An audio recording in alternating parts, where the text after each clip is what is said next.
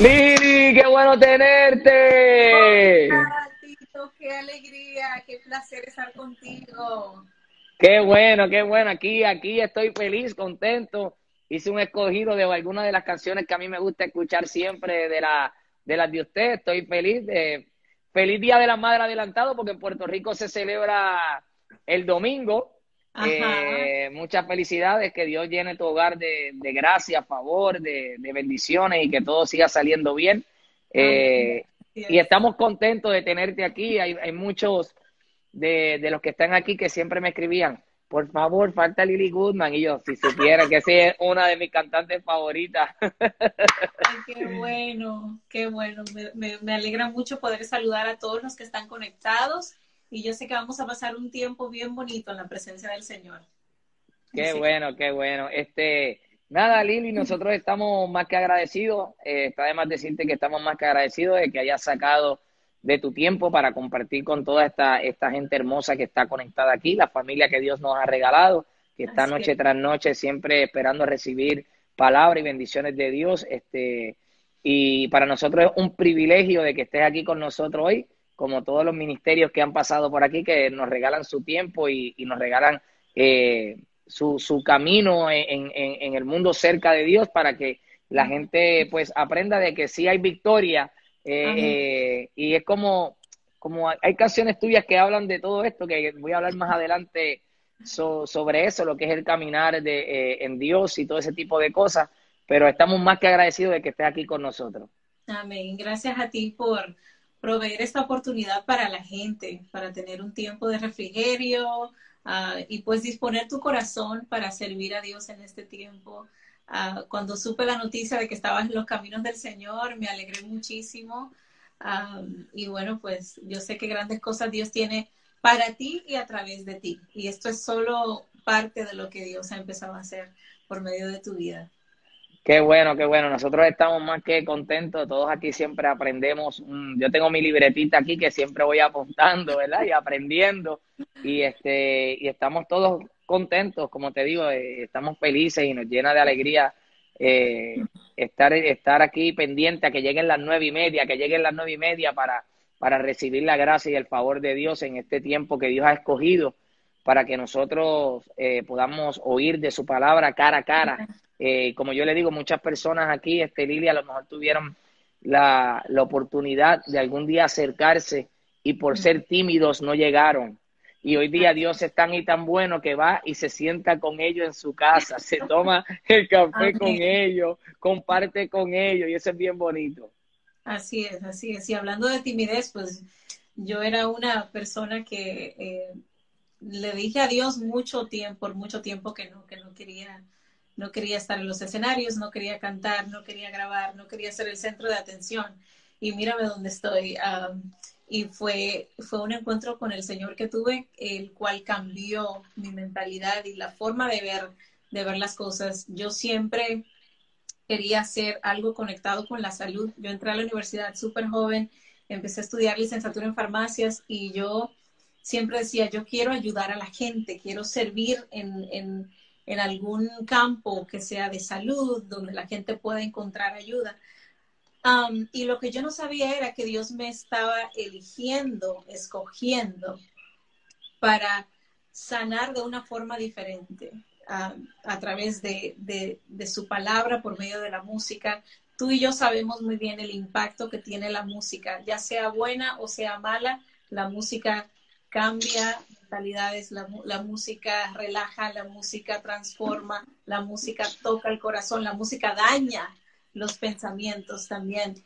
Um, y cuando yo ahora me miro y digo, Señor, tú sabías muy bien lo que estabas haciendo, porque cuando yo era jovencita y escuchaba que me decían, wow, y qué voz, y que vas a cantar o vas a hacer estas cosas, yo decía, no, no puede ser yo esa persona, porque yo me va a dar un ataque al corazón el día que me suba al escenario, o sea, y ver cómo Dios, así como decías tú, va y nos alcanza. Y una mañana, un sábado, mientras yo le decía, Señor, todo el mundo ve el talento en mí, todo el mundo ve, sabía que era talentosa, sabía que tenía talento para cantar, pero yo decía, ok, no, porque cante no tiene que ser una carrera, ¿verdad? Pero escuché la voz de Dios esa mañana como me dijo, tú te estás negando y dices que no quieres cantar, que no es para ti, que está equivocada la gente, pero soy yo que te estoy llamando. Y me dijo claramente, te voy a levantar con gracia, te voy a dar favor, te voy a llevar a lugares donde jamás has pensado llegar. Amén.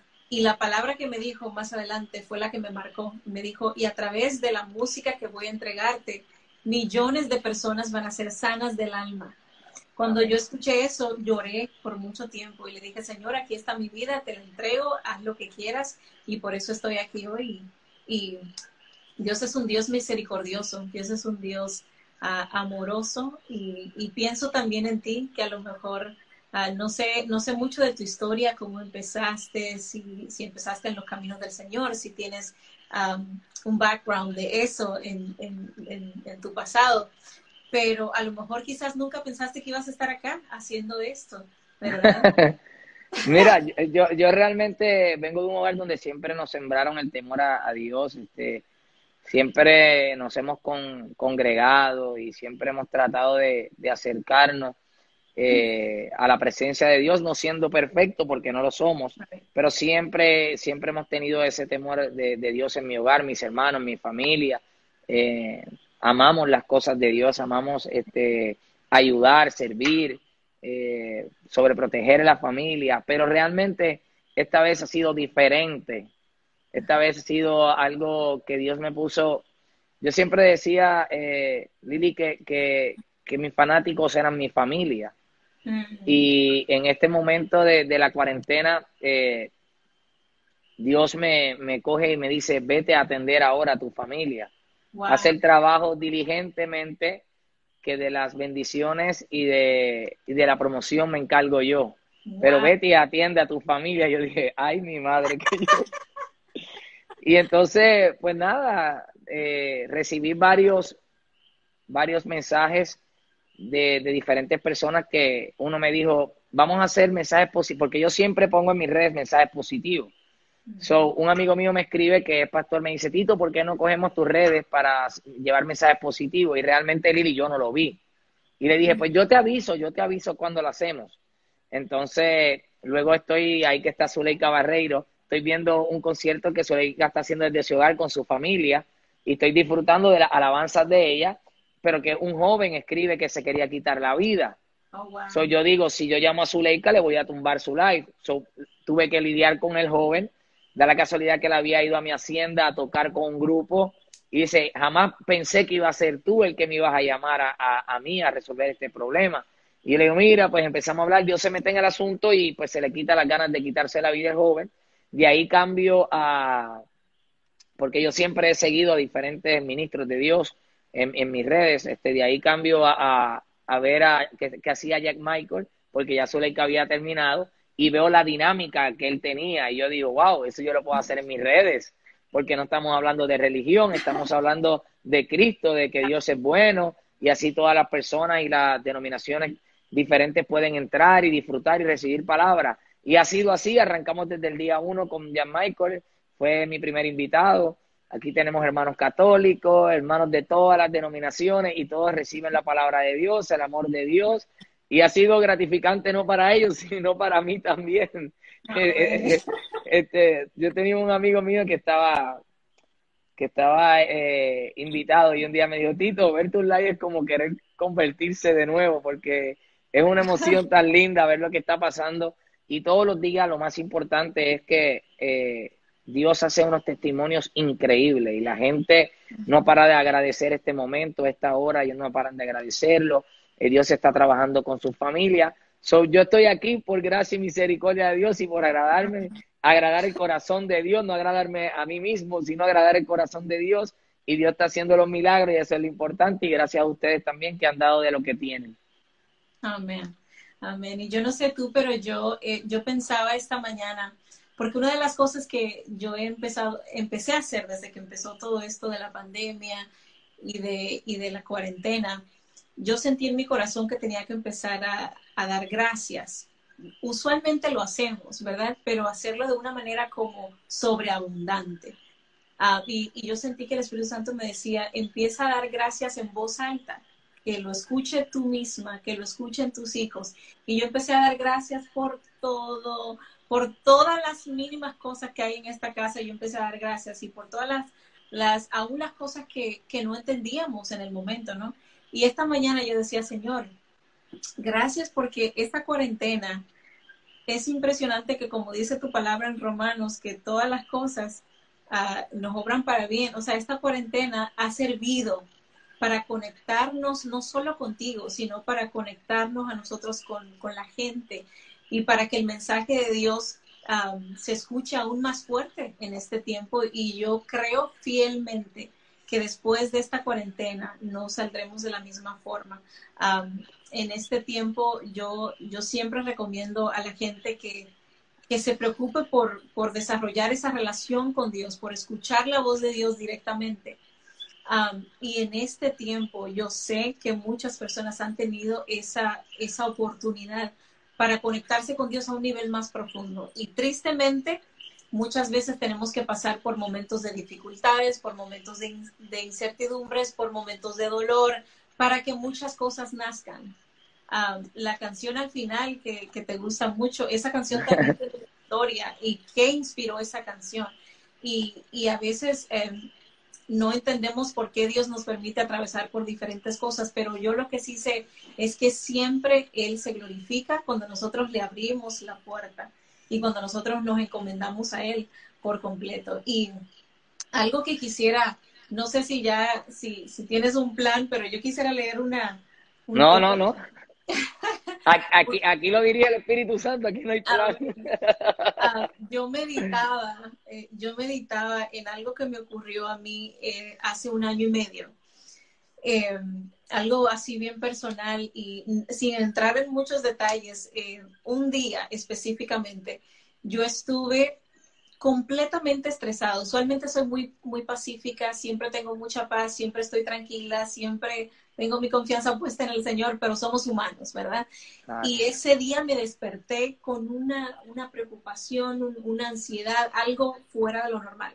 Y literalmente, Tito, yo pasé desde que puse mis pies en el piso hasta las 6 de la tarde pensando en esto y dándole 1000 vueltas a este problema y arreglándolo de esta manera, pensando como, ¿qué tal si esto? ¿Qué tal si aquello? Viendo, like, the worst, lo peor y lo mejor. O sea, y literalmente fue un día donde ni oré.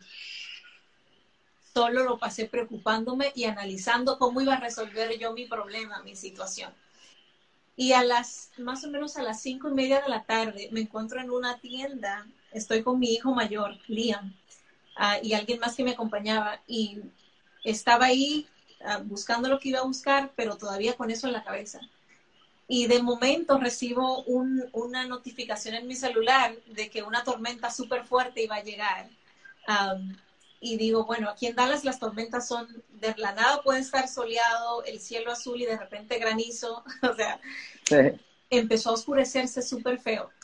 Y en ese momento, nada, digo, tengo que agarrar y correr, o sea, irme a la casa, y me monté al carro, vengo a la casa, y digo, cuando piso la puerta, digo, uff, finalmente estoy en casa, estoy bien.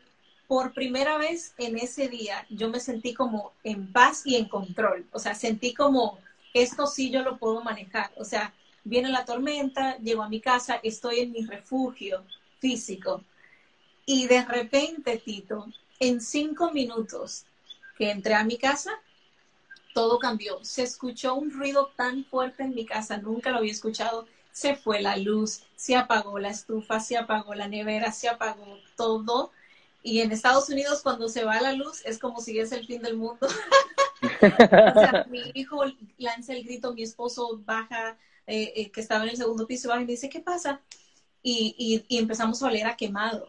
Y no puedes creer que un rayo había caído encima del techo y había hecho un señor hoyo grandísimo. Tuvimos que salir, así con la lluvia y todo, tuvimos que salir de la casa porque los bomberos vinieron y nos sacaron de la casa. Wow. Tuvimos que montarnos al carro y esperar a que ellos inspeccionaran. 3 carros de bomberos llegaron a mi casa en menos de 10 minutos. Y estaba la casa llena de bomberos revisando todo.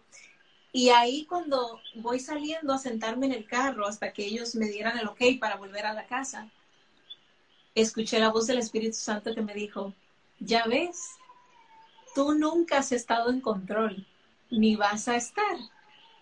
Me dice, ¿por qué has malgastado este día completo en tratar de resolver algo que solo yo soy el que tiene la solución? Wow. Y por eso yo siempre digo que es tan importante que desarrollemos esa conexión con el Espíritu Santo, porque número uno, es divertido, es una aventura tan emocionante porque todos los días aprendemos algo nuevo. Todos los días descubrimos una faceta diferente de Él. Y en nuestras debilidades como seres humanos, cuando fallamos, Él nos dice, hey, no es por ahí, no es ese no es el camino, o vente para acá, ajustate un poquito. Y desde ese día yo dije, Señor, wow, no puedo permitir que esto pase nuevamente en mi vida.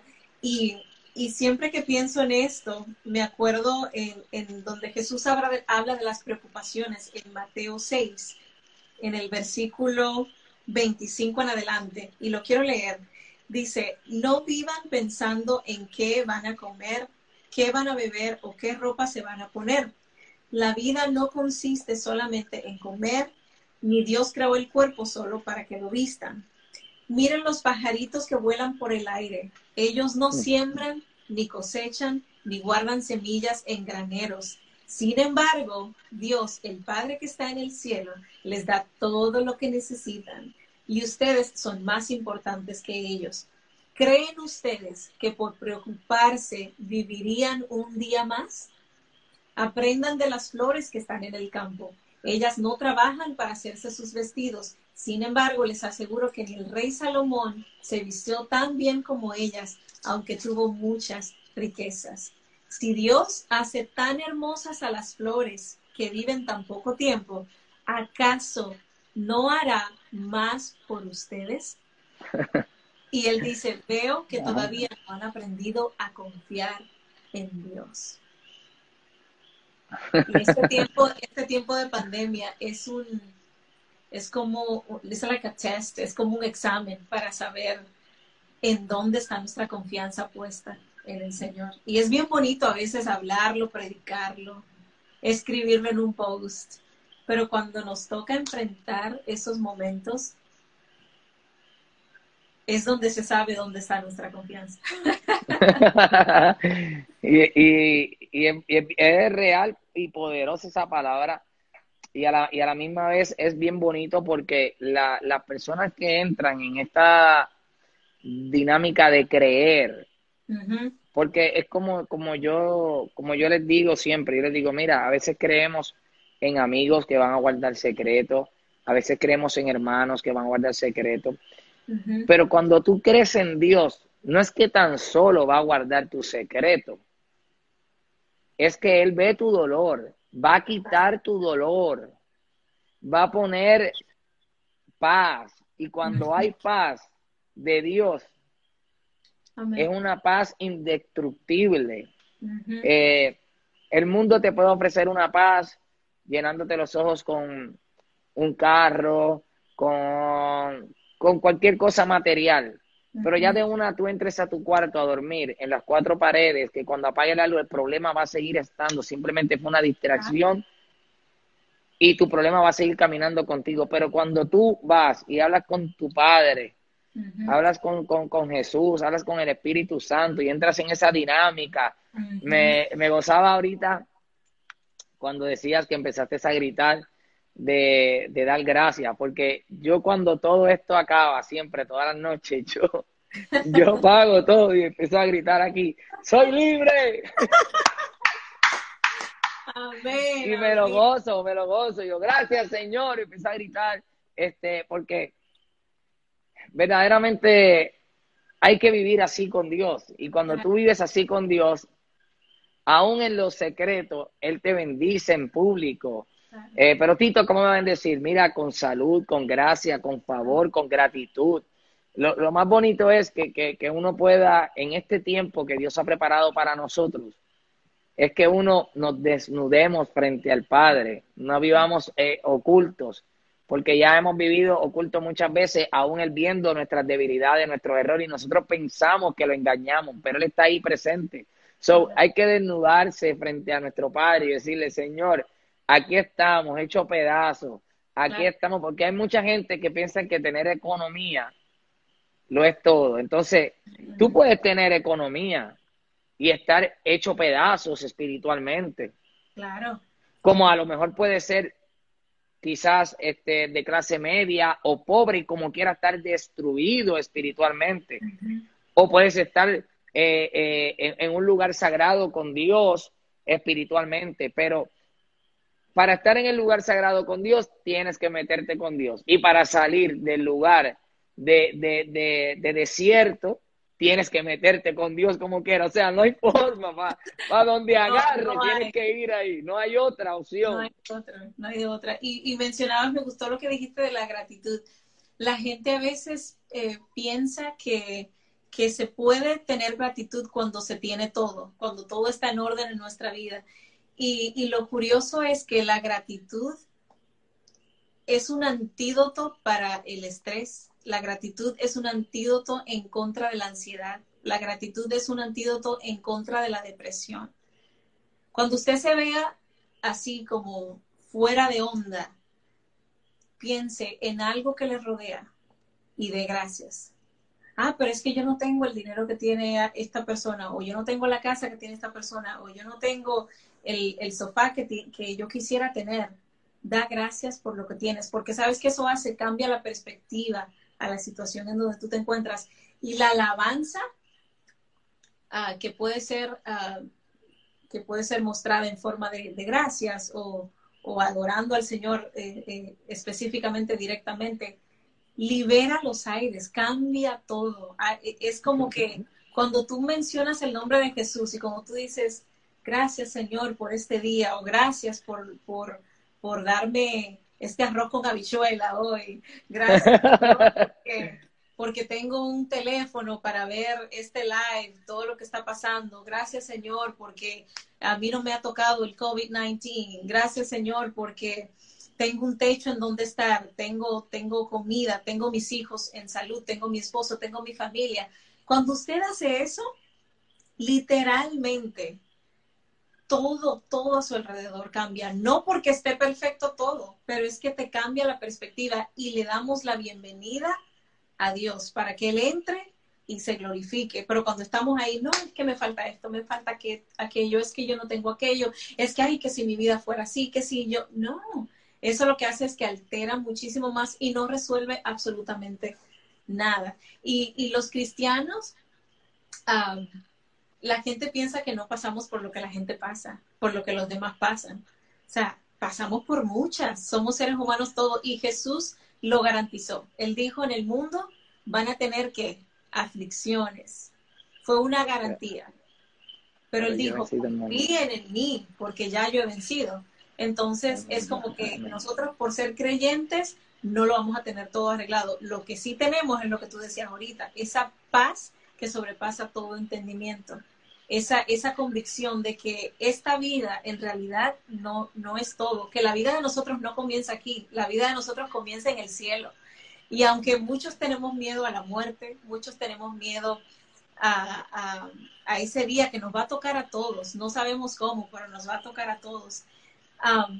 Hay que recordar siempre, como decía el apóstol Pablo, él decía, yo estoy seguro de que ni la muerte, ni la vida, ni ángeles, ni principados, ni lo presente, ni lo que todavía está por venir, ni nada que pueda pasar en este mundo me podrá separar del amor de Dios.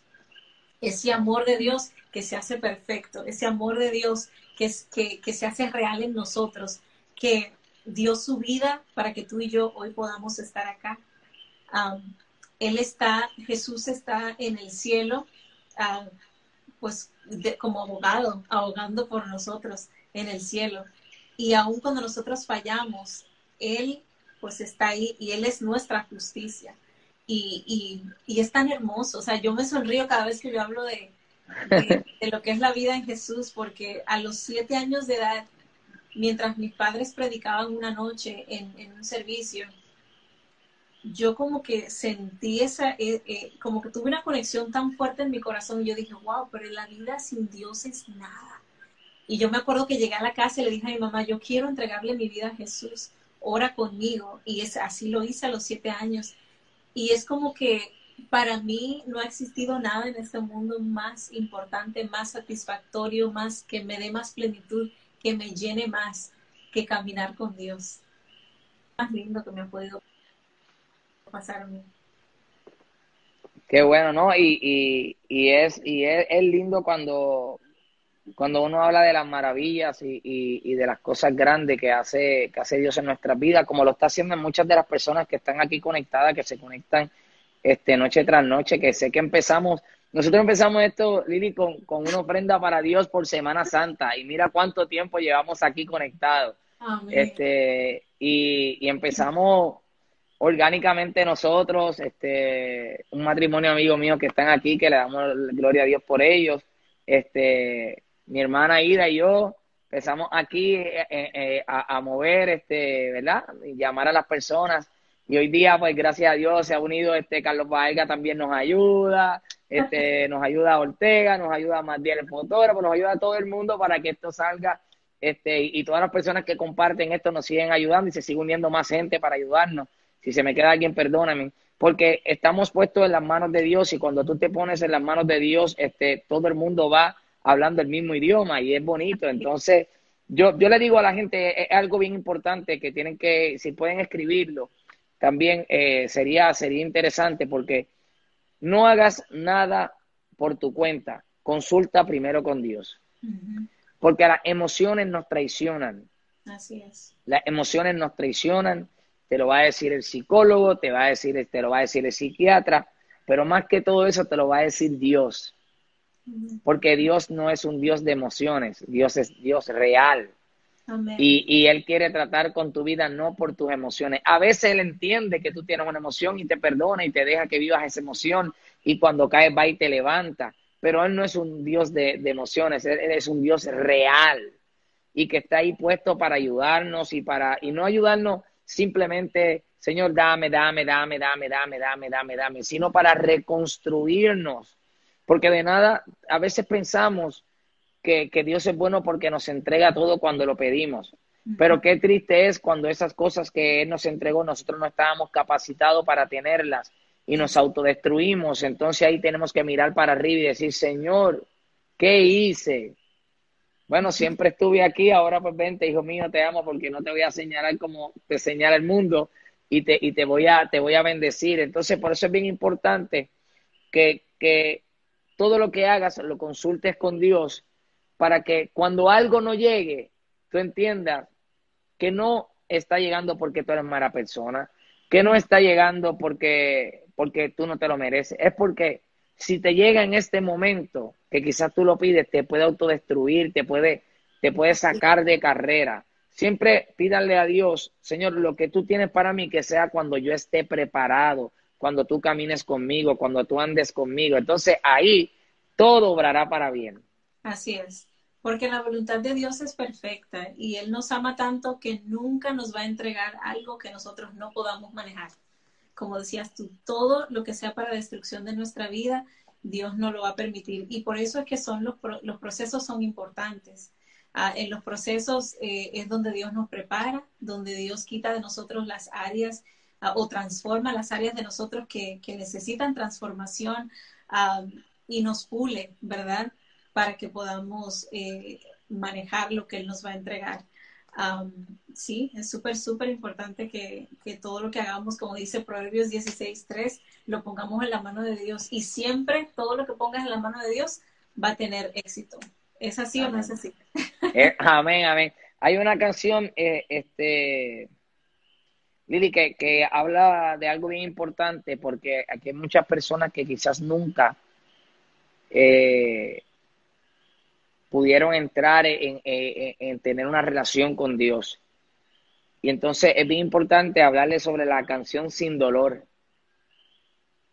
para que ellos puedan entender y tener ese aprendizaje y esa preparación para cuando en algún momento, si llega la dificultad, cómo la puedan manejar y no se sientan a mí me hablaron de que esto era maravilla, esto es, esto, esto aquí era como un cuento de hadas, pero no es lo que me dicen, para que le hables a tu pueblo sobre la canción Sin Dolor y el mensaje que habla. Mira, yo pienso que la canción habla sola. De verdad. O sea, son de esas canciones que casi yo no introduzco, yo simplemente la canto. Voy a cantar un poquito de la canción. Dice, no, sin dolor no hay ganado, todo cuesta un valor por el cual hay que luchar, a pesar de tropezar. ¿De qué importaría ganar si fue tan fácil llegar a la meta y al final? ¿Qué más habrá? Sí, no sé, a veces hay que ser golpeado para poder crecer y alcanzar un poco más de madurez, porque no habría forma de saber manejar lo que vendrá.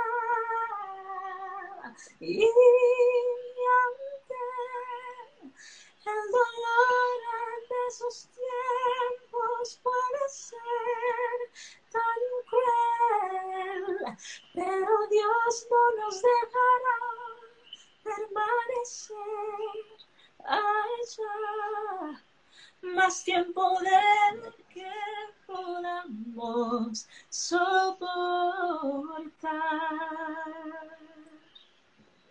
No quieres pasar dificultad, pero a veces servirá para despertar el don que dentro hay y salir de la comodidad que te aferra a ese lugar y a la meta con firmeza avanzar. Sí, lo sé, a veces hay que ser golpeado para poder crecer y alcanzar un poco más de madurez, porque no habría forma de saber manejar lo que vendrá. Y aunque el dolor en esos tiempos puede ser tan duro y tan cruel, pero Dios no te dejará permanecer así como estás, más tiempo del que tú no puedas soportar.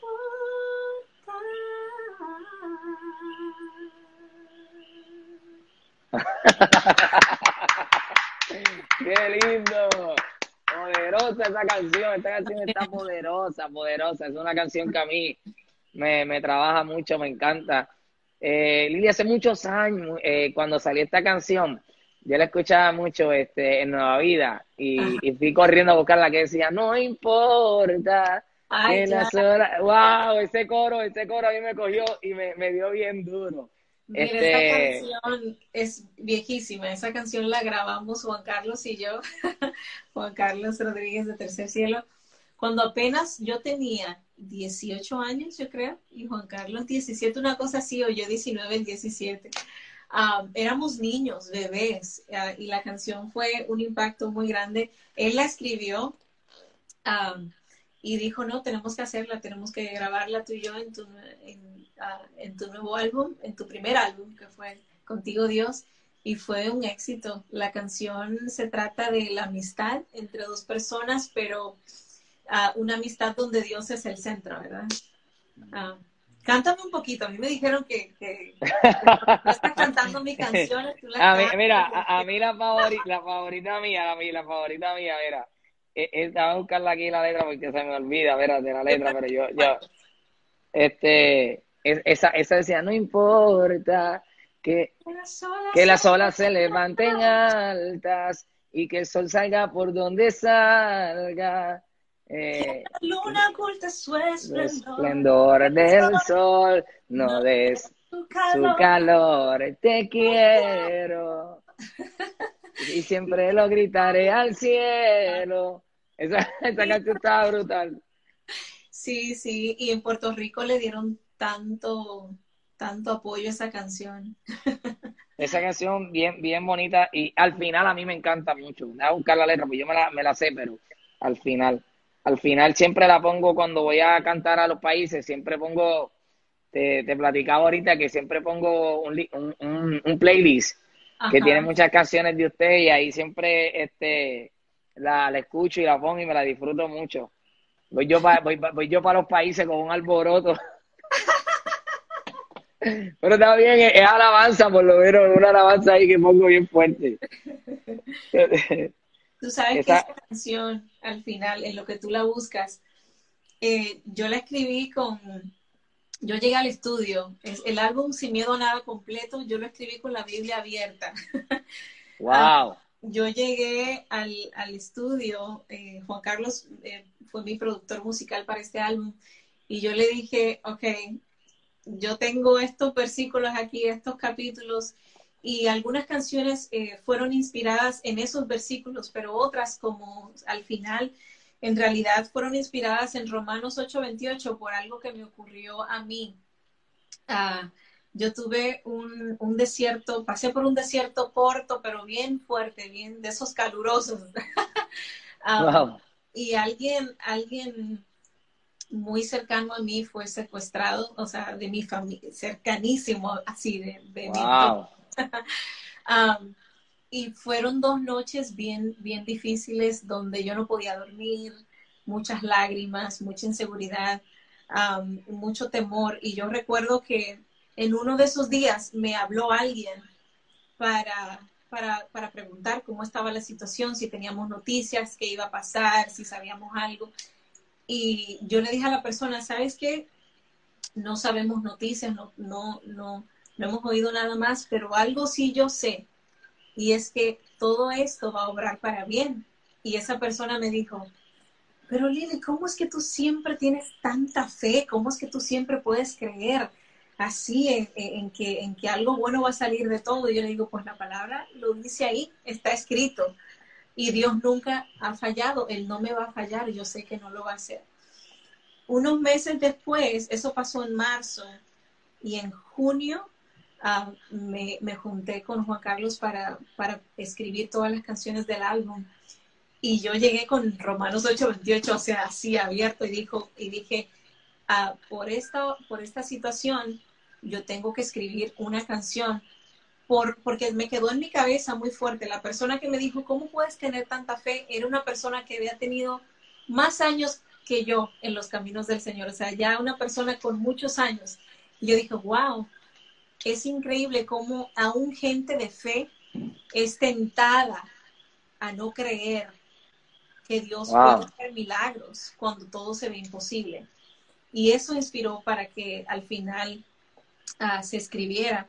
Y es una canción que ha sido de tanto impacto para tantas personas alrededor del mundo, ha sido traducida en tantos idiomas diferentes, um, y tantos países diferentes que han cantado esa canción en sus idiomas. Y yo digo, si yo no hubiese pasado por ese desierto, no me inspiro para llegar al estudio y escribir esa canción.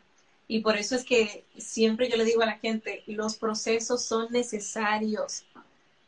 Y no es, cuando estamos pasando por un proceso, no es tiempo de preguntarle a Dios, pero ¿por qué y por qué a mí? Mejor decirle, Señor, yo creo que al final todo esto va a obrar para bien porque tu palabra lo dice, que a todos aquellos que te amamos, que todas las cosas nos obran Obra para para bien. bien. Y aún lo que el enemigo trae a nuestras vidas para destruirnos, Dios lo utiliza para algo de bendición.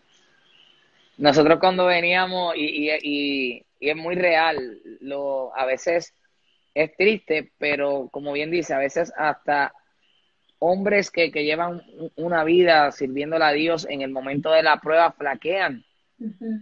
Y a veces, si uno está débil espiritualmente, uno puede perder la fe también. Claro. Porque Ujú. la diferencia es que si tú tienes la conexión con Dios, aún en medio del dolor, tú en vez de recibir esa palabra que no la están diciendo de maldad, simplemente es que pues su fe llegó hasta ahí. Ujú. Pero entonces lo que le corresponde a uno es poner la fe a volar. Amén. Entonces cuando uno pone la fe a volar, pues entonces Dios bendice. Entonces esa canción específicamente es poderosa porque cuando veníamos bajando del estudio hoy, yo le dije a un amigo mío que estaba conmigo, le dije, hoy tengo a Lilly Goodman, me encanta su música. Me dijo, ¿qué? Y le digo, sí, voy a llamarla ahora para cuadrar la entrevista, que siempre que hacemos la entrevista saludamos y hablamos. Y me dijo, tú no sabes cómo la canción de ella transformó mi vida. Y yo le dije, ¿cuál? Y empezó a ni que hacerme el sonido del piano. Y le dije, fulano, espérate. Háblame de la canción, no lo de los tonos, háblame de la canción. Y cuando le dije esta, y me dijo, esa misma, Tito, yo estaba pasando por un momento difícil y un amigo mío me envió esta canción. Y al sol de hoy mi hijo duerme todas las noches con esta canción que yo se la pongo, para que veas cómo Dios ha permitido que hagas eh, tantos cambios en tantas vidas de tantas personas, aún dentro y fuera del mundo cristiano, porque tu música sobrepasa, porque como son canciones de paz, de amor, que te llenan, las escuchan todo el mundo. Entonces me quedé así y ahí, bobo, empezamos a cantar la canción y Carlos, le digo, Carlos, mira lo que estamos cantando, y Carlos dice, déjame llamarla. Pero para que sepan lo importante que son las canciones que haces para nosotros, Amén. y lo que nos llena a nosotros, tu música, que Dios permite que sea de bendición a nuestras vidas. Amén.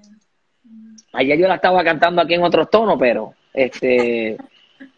arranca el intro y yo te cojo. Visto el dolor. Tú me haces reír. Okay.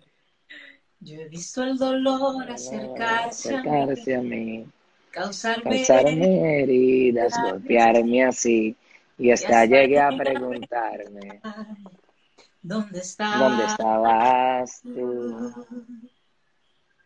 He hecho He hecho preguntas en mi preguntas en mi aflicción, aflicción, buscando buscando respuestas y respuestas y contestación, contestación, y y hasta hasta dudé dudé por un por instante instante de tu de tu compasión. compasión. Y Y aprendí aprendí que en la que la vida vida todo tiene todo tiene un sentido. sentido. Y Y descubrí descubrí que que todo todo obra para para bien bien, y que y que al al final final será mucho mucho mejor mejor lo que lo que vendrá. vendrá. Es Es parte parte de de un un propósito propósito, y y todo todo bien bien saldrá. saldrá. Siempre has Que has estado estado aquí, aquí. tu palabra no ha Esa fallado. canción es poderosa, es poderosa. Yo recomiendo a todo el mundo que la busque porque yo estoy en otro tono, pero lo importante es que me la sé y me gusta y me encanta y la disfruto, la canto en todos los tonos, pero Amén. la paso bien y la disfruto. Esa parte a mí me encanta, Lili, esa parte que dice, y que al final será mucho mejor lo que vendrá. Es parte de un propósito y todo bien saldrá. Siempre has estado aquí. Qué lindo es cuando tú puedes reconocer que no importa tus debilidades, no importa tu fracaso, no importa Amén. las veces que has caído. Reconocer que Dios siempre ha estado aquí es tan y tan lindo. Siempre y nunca se va a ir, nunca se va a ir. Amén, amén, amén. Él no es como los humanos que a veces fallamos y de repente alguien que decimos que amamos, le fallamos o le abandonamos, le dejamos. A lo mejor tu mejor amigo te puede traicionar, pero Jesús nunca te va a traicionar, Dios nunca te va a traicionar, y Él te ama con tus defectos. No importa cuántas veces le falles, no importa cuántas veces te alejes, Él te espera con los brazos abiertos siempre. Y es una bellísima oportunidad para alguien que quiera en este momento, qué sé yo, abrirle su corazón a Jesús, alguien que quiera esa sonrisa y esa paz que hay en tu rostro, Tito. Y le abrimos el espacio en este momento, no sé, alguien que quiera... Claro, claro. Alguien Todo el que que quiera... quiera recibir a Dios en su corazón hoy, todo aquel que tenga el plan de cambiar su vida para cuando todo esto termine ser mejores personas, todas aquellas personas que quieran hoy entregar todas sus debilidades ante la presencia de Dios, no ante a Lily ni ante Tito, sino ante Dios. Todos los que quieran recibir un milagro hoy, que pongan sus manitos así o así, o si están en su casa, agarren su familia, los que están solitos, levanten sus manos y que reciban esta oración de parte de Dios para que Dios restaure sus corazones. Así que todos aquellos que quieran recibir la paz del Señor hoy, que levanten sus manitos toditos arriba para que Dios haga un milagro en sus vidas y traiga paz. La paz de Dios que sobrepasa todo entendimiento, la paz de Dios que trae alegría, que trae gozo, que trae felicidad.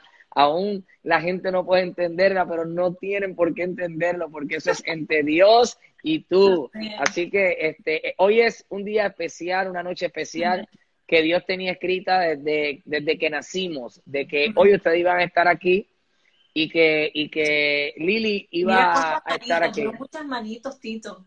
Dios es bueno, Dios es bueno, Dios es bueno. Déjame cantar un pedacito de una canción, se me ocurre en este momento. Claro, claro. Ven, te necesito para que le dé sentido a este corazón que no encuentra reposo si no es contigo.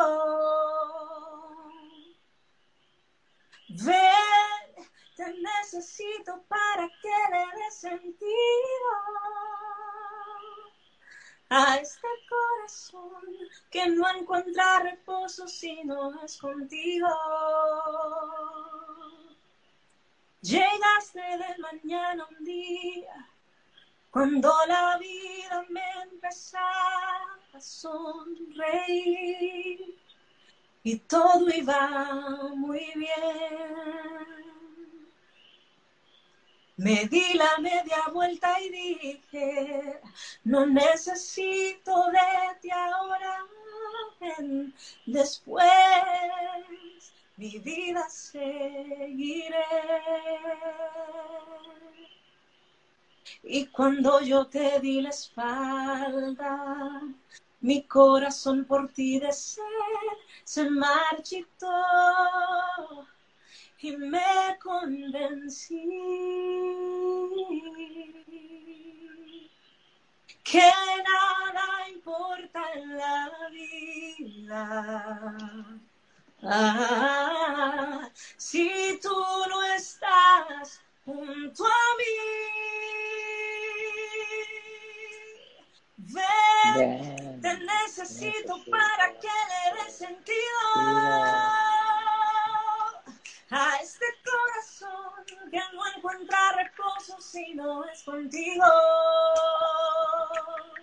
Oh, ven, te necesito para que le des sentido a este corazón que no encuentra reposo si no es contigo.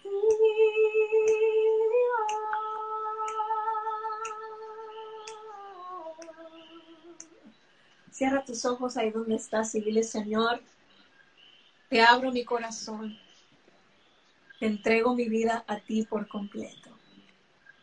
Perdona mis pecados, límpiame con tu sangre. Te recibo, Señor. Te abro por completo las puertas de mi ser para que tú entres, para que reines, para que tomes el control y gobiernes mi vida. Gracias por escribir mi nombre en el libro de la vida, por amarme tanto que entregaste tu vida por mí. Hoy, en gratitud, yo me ofrezco a ti por completo para amarte, para servirte con todo lo que soy, para testificar al mundo de que tú eres Dios, que eres amor, que eres verdad, que eres el camino hacia la libertad, hacia la paz y hacia la vida. En tu nombre, Jesús. Amén. Amén. Lily, de verdad que muchas gracias. Te agradecemos el privilegio, la oportunidad de estar aquí contigo, al igual que todos los ministerios que nos han visitado. Agradecemos tu tiempo.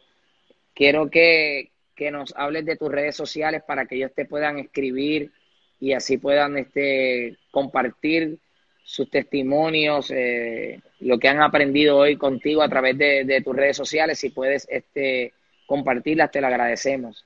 Claro que sí. Mi Instagram es @Goodman Lily.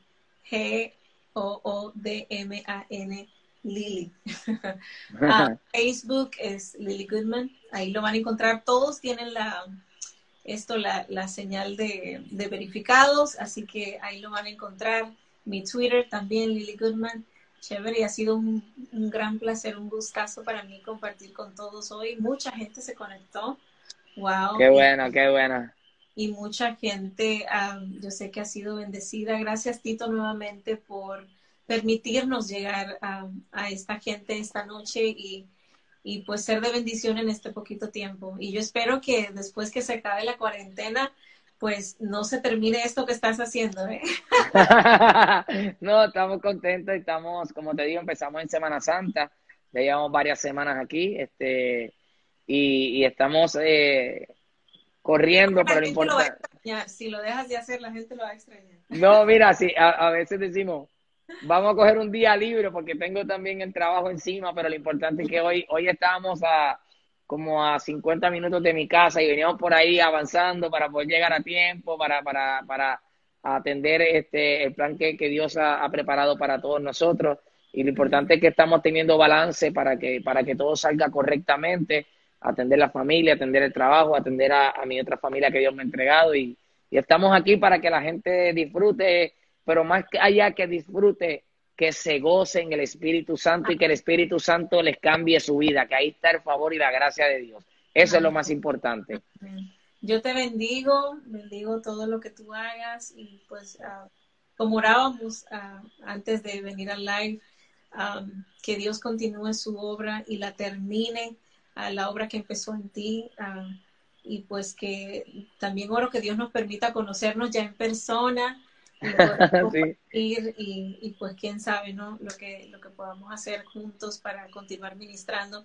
Pero gracias de verdad por tu corazón, por tu humildad, por poner todo lo que tienes, todo lo que Dios te ha dado, entregárselo a Él de vuelta y decir: aquí lo pongo para servir a tu reino. El Señor te va a bendecir aún mucho más, sobre todo con mucha paz en tu corazón, y va a ordenar los caminos de tu vida. Todo lo que en tu vida, cualquier área necesite orden, créeme que mientras le sirves a Dios, así mismo Él se va encargando de tus intereses también. Te bendigo a ti, bendigo a tu familia y bendigo a toda la gente que te sigue, toda la gente que ha estado pendiente esta noche, y bueno, que el Señor les guarde a todos y sepan que aún mejores cosas vienen para nosotros, y este tiempo de pandemia nos ha acercado al Señor, nos ha despertado la compasión por los demás y pues nos ha conectado a cada uno de nosotros. Así que yo espero que vamos a salir diferentes de acá y va a ser para bien. Claro que sí. Bendecimos a tu familia y gracias por la oportunidad y gracias por esta palabra poderosa que nos has compartido hoy. Que Dios siga obrando en tu vida, en toda tu familia. Y te agradecemos nuevamente. Muchas gracias por todo. Mañana tenemos a Juan Carlos, a Tercer Cielo. Va a estar mañana con nosotros a las 9:30. Así que va a estar tremendo. Mañana a las 9:30 está Tercer Cielo con nosotros, que son tus grandes amigos. Juan Carlos y su esposa va a estar acá. Así que seguimos todos todas las noches buscando presencia del Señor, que es lo más Ah, bonito. amén, va a estar buenísimo. Muchas Bueno, gracias, gracias por gracias. todo. Y Que descanse, buenas noches. gracias, bye bye.